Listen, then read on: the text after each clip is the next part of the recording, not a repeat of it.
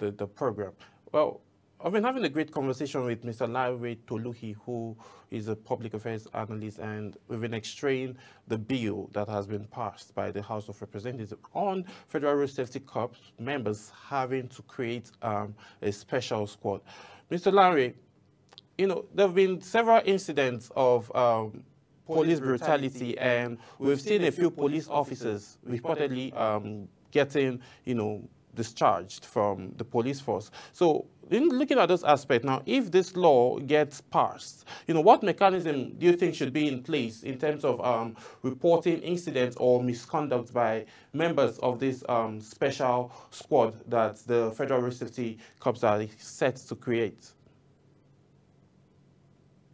Sammy, the truth of the nature is serious government and serious people don't go for corrective measures. They go for preventive measures. They go proactive rather.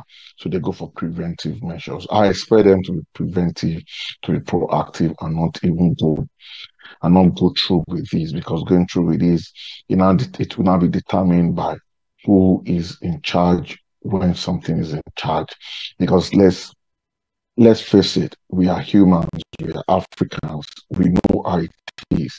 If we have a court martial that anything goes with, a lot of things will happen and nobody will be prosecuted, nobody will be punished. We knew that in this Nigeria, we all knew that in this present Nigeria we are in, we've seen a lot of accidental discharge and nothing happened.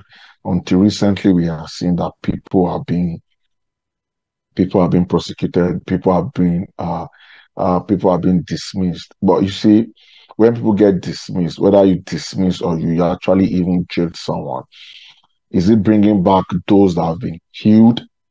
Is it bringing them back? The answer is no.